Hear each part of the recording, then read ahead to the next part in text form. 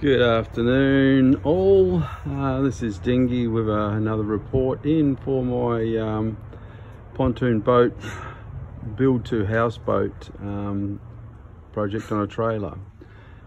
So woke up early from night shift about 10:30 today to an email saying that my third pontoon pod sections have arrived in Rockingham. So jumped in the car and shot down, got those and just unloaded them now. So that's what you can see there, 3 of them,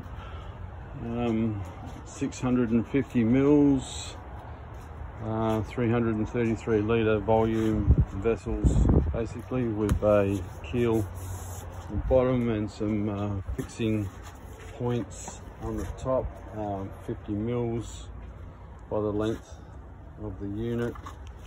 Inspection hatches, compliance, indestructible. Number 1, number 2, number 3 there, and the 4th one, the nose cone, which I've just jammed in underneath here for the time being. I won't get a chance to start fitting this today. It'll be the job I do on my days off coming in the next 2 days. So you can see the framework that I've put in place and how this is going to fit into the wooden sections that I've got set out here and bolted through here, through these prefabbed holes. Inspection port.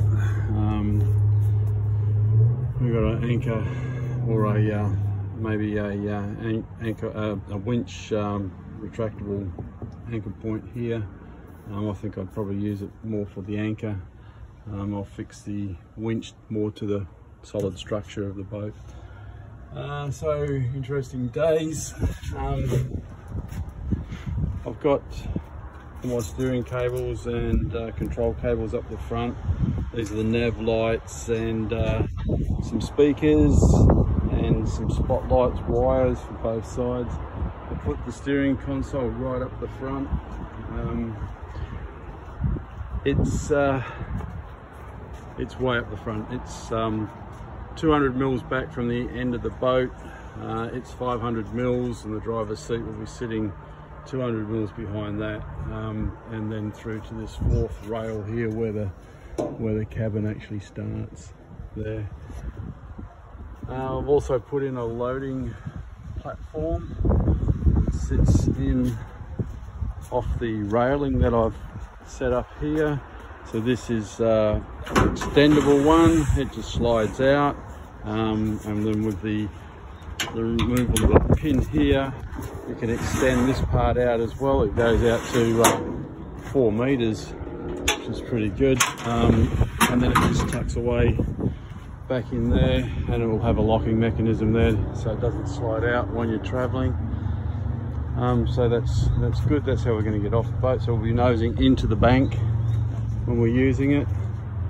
So I've wired up the motor to the console, and all the other wiring is all set now. You can see that on the other side there, running the length down, all in conduit, and then the motor battery work is down here. So I started putting the flooring back in. This is just sitting here at the moment. It's not bolted down yet, but I just had to relocate where the wires were going to come through for the motor and electronics, and the same at the front. The front deck is not in yet neither.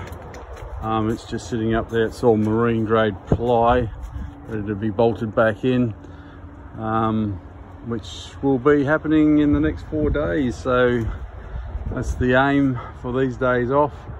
Get the pontoon in and get the floor back on, and then we'll be working on the layout of the cab from there, and then ordering our product for the cab.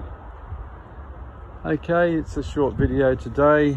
I need to get some food into me, get a bit more rest and go back to work night shift.